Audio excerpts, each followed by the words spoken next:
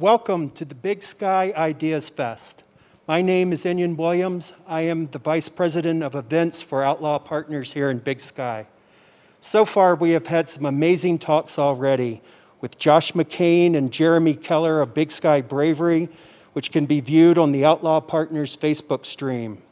Last night, we had an amazing conversation on climate with Kathy Whitlock, Max Lowe, Twyla Moon, Kristen Gardner, and Todd Whitlock. Tonight, on stage here, we are joined by Seth Dahl, a video documentary producer for Big Cedar Media for the past 7 years, and soon a Big Sky Bozeman resident to be working as video director for Outlaw Partners. Lane Lamoreaux, a former Marine smoke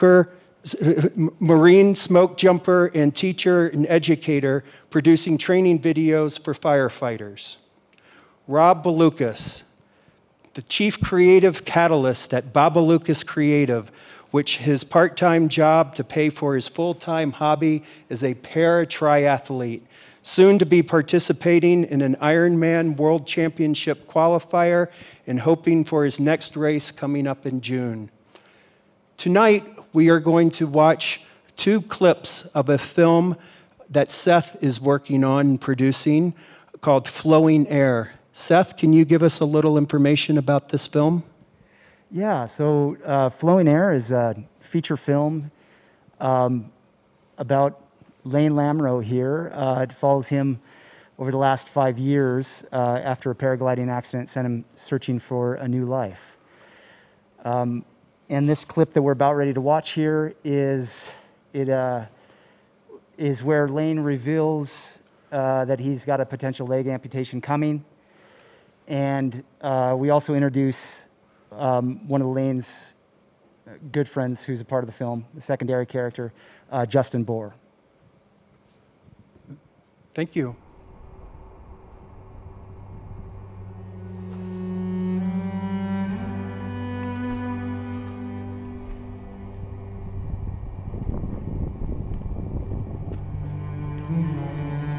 I never would have thought that 6 years after my accident that I would have more flights post-accident than I did pre-accident.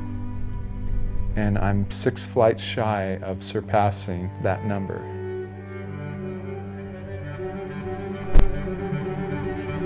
I get a little self-conscious and reflect in this way that says, well, what do you have to show? And really, I've just been trying to survive the last 6 years. The second life is a life that is unconventional to begin with, so I don't feel like I need to conform.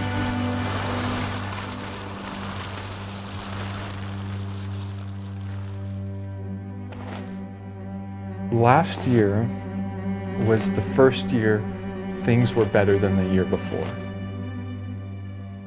This year, a lot of it's going to depend on what happens with my right leg. I think there's been a solid case that's been built for considering an amputation.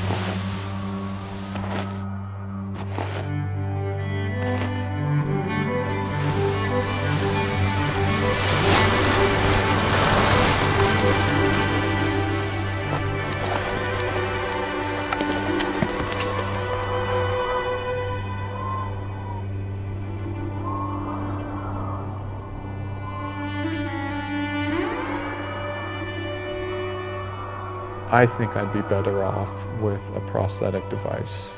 The next step is going to an orthopedic surgeon. They'll ultimately determine what's going to happen.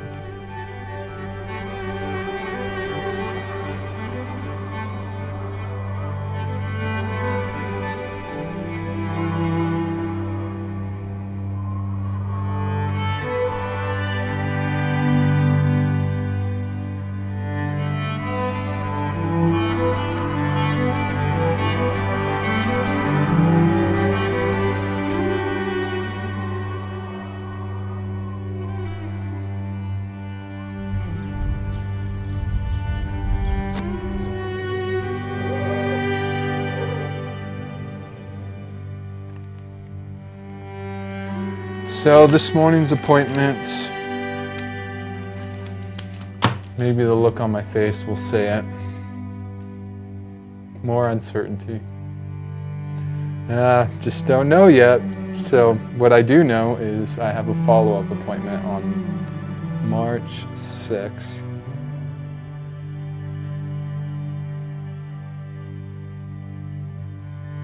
A BKA, as they're calling it, a below-the-knee amputation. The big thing with the BKA is whether or not he can make a socket for me.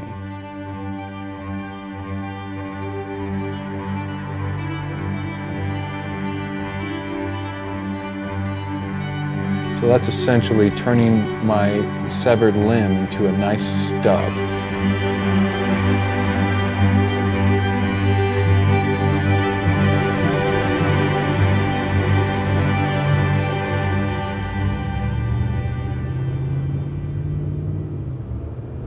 I see the doctor in about a month, and between now and then he's going to talk to some of my other physicians that have seen me and get their take. And if he thinks he can confidently create a functional socket, I think we're going to do it. I want to get this done so I can move on, so I can make a new plan with my life. And I don't want to do it right in the middle of summer because that's the flying season. That's when the flight park needs me. I need the flight park.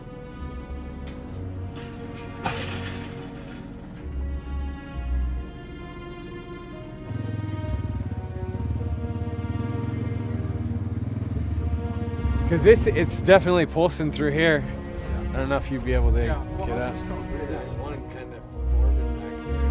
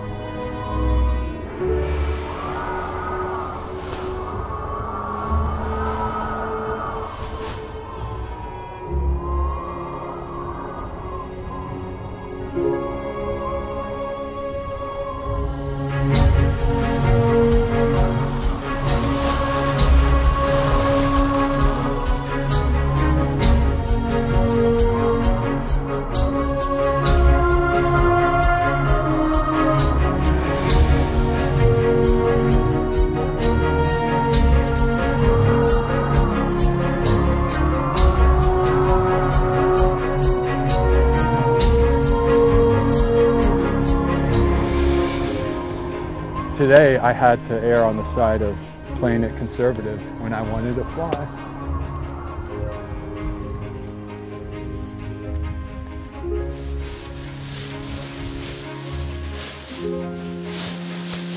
We call this the leading edge, and these little pieces of rigid plastic in this case, they help keep the cells open so that air can get in. I do find myself just baffled, just looking up at this wing sometimes and thinking that I'm doing this.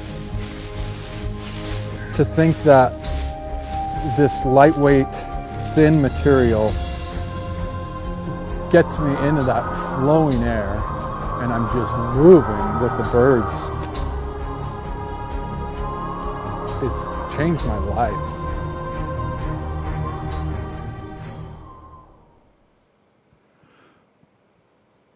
Amazing, Seth. Amazing that you have gone through what you've gone through and that you are still out there jumping off the sides of hills in high winds with nothing but a parachute. Give us a little, talk to us tonight about when COVID hit. It sounds like you were scheduled for some surgeries and had some things that were about to go on, and then COVID hit and threw a monkey wrench in that. Give us a little insight to what you went through almost 1 year ago right now when COVID came through? Yeah, it was absolutely crazy, the timing. Just having my amputation about a year ago, and I got into my first socket, my first prosthetic limb on February 12th, and I was stoked about how the year was going. I had signed up for multiple paragliding competitions, and my stoke factor was high. And it's still high, you know, I know everything's temporary, but plans got derailed. And following my amputation, we discovered a problem, or at least we discovered the source of the problem, and that is I have so much titanium in me, it's hard to keep track of. And I didn't realize I had a screw that was in the far end of my femur, so it's coming out of the inside of my knee, and it was providing a lot of pain. And we were going to address this by having surgery in April. And I was thrilled to have surgery in just a few weeks, and then I could get back to a normal-ish life. But, you know, mid-March and everything changed. And the surgery, it wasn't life-threatening, so it got canceled indefinitely. So it was really hard to make plans when there's just so much uncertainty. Very, very, very true. And Rob, you made some interesting comment to me that when COVID hit, you felt like you had already prepared for this in some ways, both mentally to get through the COVID times. Tell us about that. Yeah, when people ask, I really feel like there's a pattern to it, that when you go through something like we've gone through, you learn through the rehab process that you're going to do something that's uncomfortable and not fun, and it's going to seem like impossible the first few times, but you have a physical therapist or an occupational therapist, someone going, keep going, and you finally get used to it. Like, for instance, first time getting out of bed into a wheelchair, I needed a device called a slide board. And it's just a board you put from here to the bed. And I get my legs on the ground and I slide my butt into the wheelchair. And I pull that off. You'll pull it out from under me, and I carried that around for a long time until I was strong enough to use my arms freely to just transition myself from, say, bed to wheelchair. And I don't even think about it anymore. You know, it's like this new way is the way. And then there's other things, getting into the car. Now I got to use a slide board again, banging my ankles on the side of the car. Like, all these little things are like, oh man, this is my life. This is going to suck. But then as time goes on, it's like flipping in the car, I'm out, driving to San Diego or something. Certainly. Seth, you were when COVID a year ago, you were right about to, finish this film up and launch it and be looking forward to film festivals in the summer and that sort of thing. Tell us how, when COVID hit it, how it derailed you this past summer. Yeah, so it's been, an interesting journey to say the least. Lane and I met him in a coffee shop 6 years ago.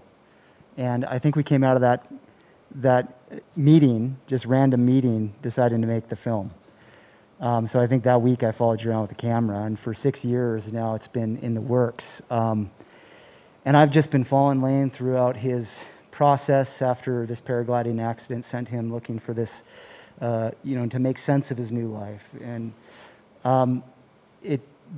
as we just kept going down that road with filming and getting together and shooting paragliding and some of his struggles and the adversities he'd faced, it turned into the amputation down the line, and then we had to cover that process. And so I got most of it shot before COVID hit the U.S., but we did shoot the latter end of it while he was, still dealing with this screw and having his surgery being postponed.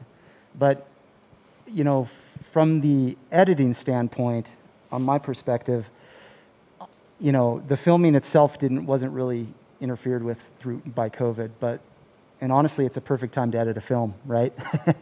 I was able to just, you know, sit in my my edit bay and just in my house and you know, go to town over the last 4 months on all the footage over all these years of footage.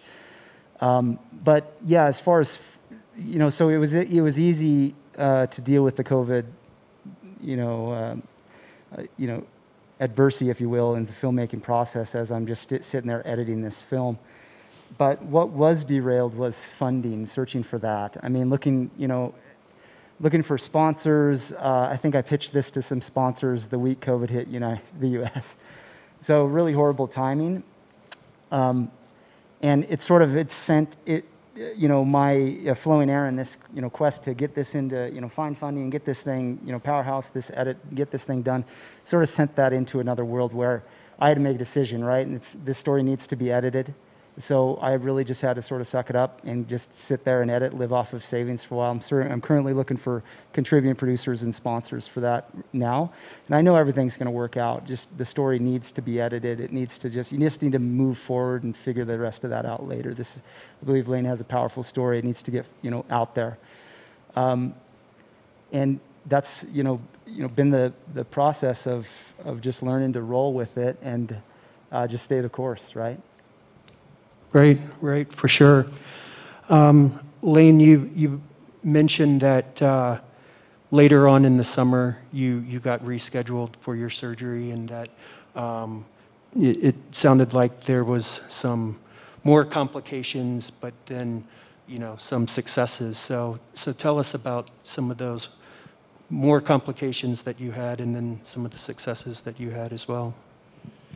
All right. Well, we have a tad bit of a roller coaster. We got a couple humps and a couple dips through this journey. So a few things went really, really well. One of the things that went well was the surgery itself. The screw came out. There was no problem removing the screw, and I was almost instantaneously relieved of the pain, and everything was looking great. But, ... we're in the COVID world, and that meant follow-up care was really altered. And the VA and providers across the country are all trying to do as much remotely as possible. So my follow-up appointment with my surgeon is via, the app on my phone using the little camera. And I think it's safe to say that making a quality informed assessment via video is not the same as face-to-face. So I started walking prematurely, and the incision where they removed the screw opened up, and it just started draining fluid. I thought I could patch it up myself. I went to Walgreens and just, I just thought I could salvage this. And a few days went by, and then the pain hit. And then my neuropathic pain, which I get in my now non-existent right foot, it's like my bellwether. It tells me when there's something wrong with my body, whether it be in my upper extremities or elsewhere. My phantom limb just goes berserk with pain. And when that thing went berserk, that told me, you got to stop what you're doing and address this immediately. And I was on a job in the Bay Area at the time, and just got someone to take me to the Palo Alto VA emergency room, got looked over, and it was, wow, this is serious. And this is serious because not only is the infection established, but it's so close to other titanium in your leg, and if the infection gets next to it, it's going to instantaneously just spread. So when I got back to Boise, it was really ominous. It was looking at, where are we going to cut? Are we going to re-amputate above his knee? Or are we just going to go for him at the hip? Because I have a rod that goes through the length of my femur. And they wanted to stay ahead of this because infections are potentially life-threatening. And I had surgery scheduled. I wasn't sure if I was going to just lose my leg from this point down or from the hip down. I just knew I had to be there early, first thing Monday morning, and I showed up for surgery. I had fasted, and I was, I didn't really have a choice in the matter. This needed to be done. And I was really extremely fortunate that the antibiotics at that point seemed to be taking hold and had at least prevented the infection from getting any worse. And that's when we decided, hey, you know what? We could buy some time. Let's postpone it. So we postponed it a few days, and then a week. And then, what are we talking about surgery for? You're good. You're good to go.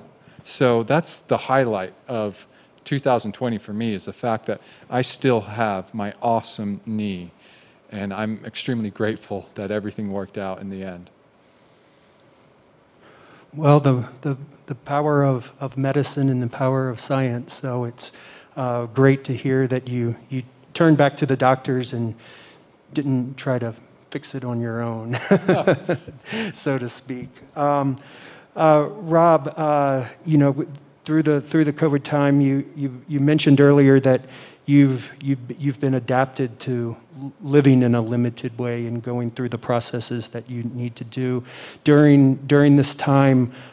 Tell us about that you're also now planning some upcoming triathlons, and the Ironman for that matter, which is an ultra marathon, which you can maybe tell us a little bit about, and talk to us about your training during these times and how maybe that helped you get through the times when things were quiet. Yeah, there's so many allegories for Ironman. It's awesome. It's why it's the thing that it is. One of those being the long game. It's a long race. For some people, it can be 10 on average, 10, 11, 12 hours. And so you're planning to figure out, how do I survive a long race that's like 2.4 miles? This is the long one, 2.4 miles of swimming and 112 miles of bike, and then a marathon, a 26.2 mile run. And so it's kind of it's the same thing for me in terms of just figuring out how to get through the long game. Certainly. Yeah. Certainly. Seth, so part of the way that we are all on stage tonight is Seth and I, we're floating down the middle fork of the Salmon River this summer. We both are fortunate enough to work for a company called Boundary Expeditions, and we were paired up on a boat, and we were reflecting on how fortunate we were to be in the middle of the Frank Church wilderness. And you started telling me this project that you had been working on for quite a few years, and I was like, well, that's a story, and the person that you are doing this on has a story as well. So let's work to get it out. How do you feel your time in editing? You were able to bring back to life all of this work that you've done over the years, and to here hopefully this summer we're all going to be able to view this full-length documentary film. How did that time away from it bring it back to what it's going to be today? Yeah, I think I think time in some of these projects makes things sweeter, personally. And you're just sitting there waiting for your time to get back into these edits, get something told. And for me, I've just been sitting on waiting for that time, right, to get in and start telling, these stories. And I think while I was sitting there over the winter, I've just finished my rough cut right before coming here, my first rough cut. And going back through all of those scenes that we shot was pretty fun. I have to say, it was a trip down memory lane. We just to see, what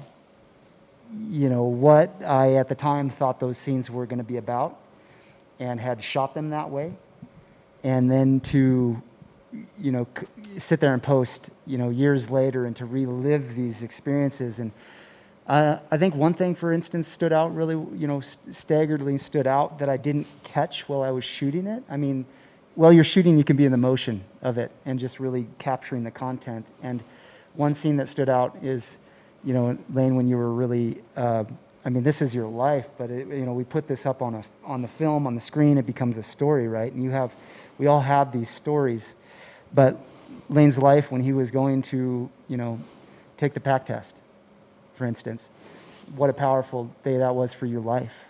And for the film, I was sitting there just trying to get the footage that I needed in this event where he has to pass this test. And in the film, as I was editing it, I was like, it occurred to me how profound this was for his life. Not necessarily the film, but this was a major decision.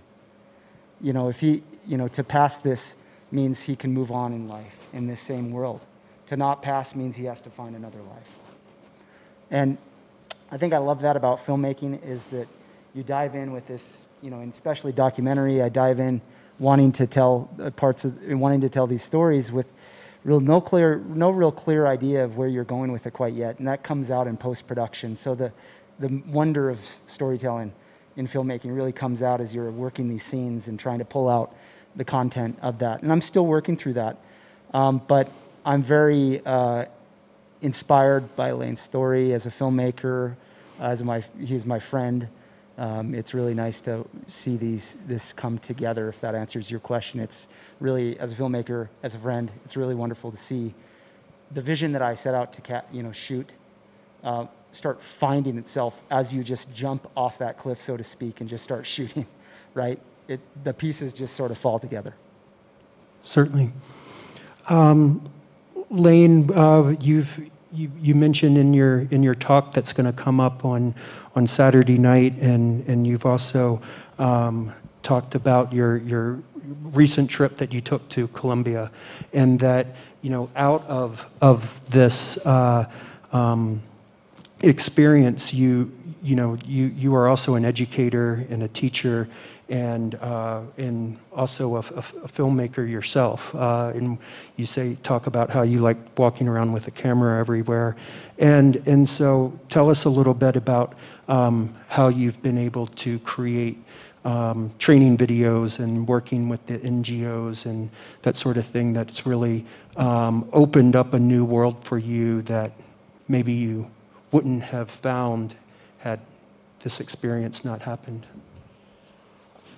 I'm still blown away that things have come together like they have. Myself as a videographer and photographer, for that matter, I'm 100% self-taught. It's purely passion.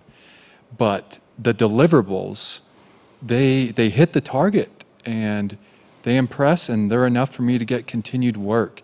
And I just love that I'm able to fulfill a need and produce something of value that I enjoy doing. And I feel like I've had great success at it. I feel like my videos, I try to think of myself as a firefighter in the classroom. What would I want to watch? And I feel like being able to identify with my audience at the level that I do, because I fought wildfire. I was a wildland firefighter altogether for 9 years. So that was really, it flows through my blood. And having the opportunity to keep quite literally now, 1 foot in that world is just, I just couldn't have imagined things working out as well as they have.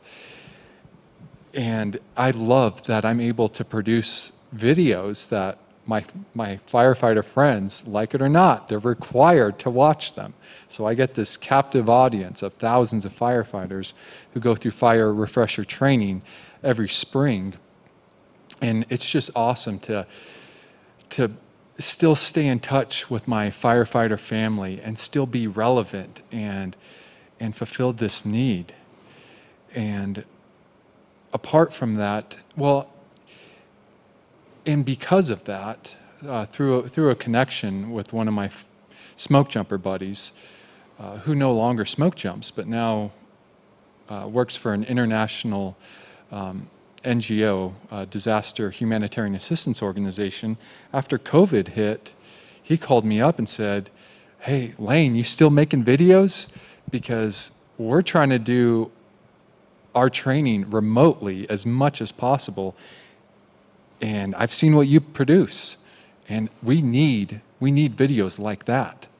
Do you want work? Can you take work?" And wow, he's speaking my language. So I had the opportunity through this COVID ordeal has actually been one of the greatest developments in my vocation as a professional, informative and educational video producer. This has been my year, or excuse me, 2020 was my year. It's great to be busy enough where you tell potential clients, "No, sorry, I can't. I've got too much going on." And honestly, that wouldn't have happened without COVID. So it's kind of crazy and a little perplexing to have that juxtaposition where COVID was devastating on so many levels, but just being prepared and poised to seize opportunities when something came my way, I was ready for it. Well, that's amazing. That's a great story for everything that you've been through and still going through to have it come out in that realm.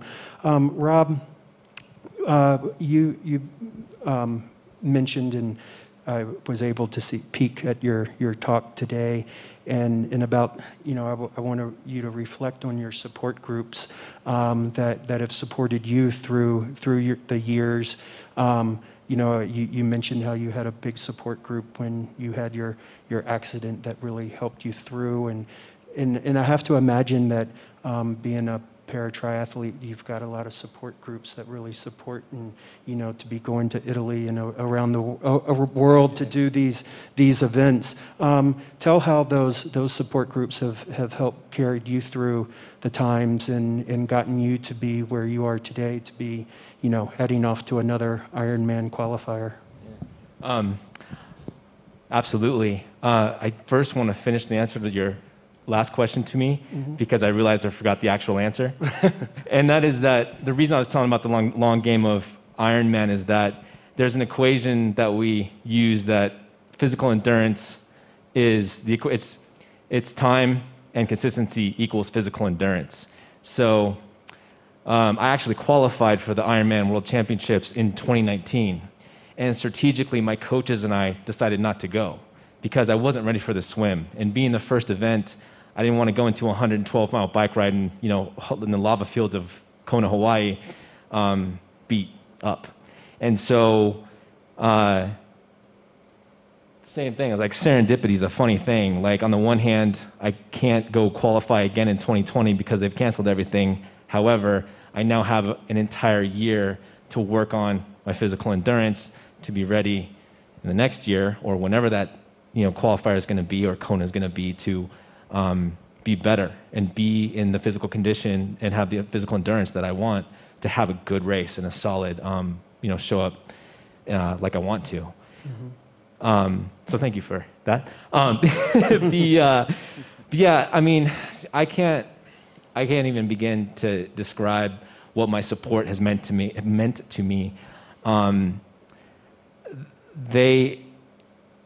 I say they bum rushed me. I was part of a triathlon club, and in that year, I joined a triathlon club in San Francisco, the Golden Gate Triathlon Club. I joined the training program, and we had been trained together for a good half of a year, and so you get to know each other, and watch, and you're playing an endorphin game together. So we're all happy and having fun and working out hard. And our idea of a good time is a 7 o'clock Friday night Masters swim leading into a 4 a.m. drive an hour north of San Francisco to go ride for 3 or 4 or 5 hours to train. And we're just wacky. That's our idea of a good time. But, you bond in that way. And, when I hit the hospital, they just bum rushed me. I joked that a good friend of mine in the club, and relatively new friend, put a temporary dragging glitter tattoo on my arm, so that every time a nurse turned my arm over to take blood, you know, it was like a new rotation every day, they'd be like, oh, I didn't know you could do glitter on tattoos now. And I was, you know, drugged when we put it on, and you can't shower in the hospital, in the ICU, so it stays, and it looks pristine. And I had to explain every other day, like, no, it's my butthead friends messing with me. But that kind of stuff helps. It means the world. In a way, I met my partner, Erica, through triathlon. She was a retired UCLA triathlete, and so we had that bond, and she knows the commitment it takes to do triathlon, and she supported me going to races, going to Nice, France, where we raced. She knows the game, and it's one of those things that I really appreciate about her, and one of those things that bonded us. And while, you know, she has to carry all my crap through the airport, it's still something that we do together that we enjoy, which is awesome. And we relay. We typically races where I can't do the run because of the course. Either one of us will swim, I'll do the bike, and then she'll do the run. And you know, she's become part of my tribe, and all my friends in the triathlon world that half of them she already knew. And it's just a special thing that we can do. Certainly, certainly.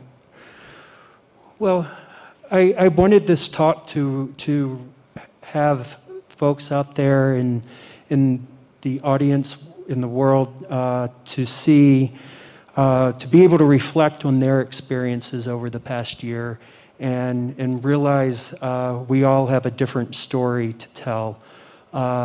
This has been quite a year here at Outlaw Partners. When things shut down about a year ago, we all had a meeting and talked about how we can pivot and to push forward. And the leader of our company really pushed our company to push forward through this and come up with new ideas. This whole Big Sky Ideas Fest and TEDx this year, we weren't real certain that it was going to take place, and we're very happy that it has, because we're able to bring stories like these to the world to hear their stories, and we can all reflect on what we've gone through in the past times. So we are very thankful for everyone here. We look forward to your talks on Saturday night. Please tune in at 6 p.m. www.tedxbigsky.com is our platform where we will be streaming live the talks. We have 9 speakers from very diverse backgrounds, and looking forward to it. So thank you very much, and with that, I think we will sign off for the night.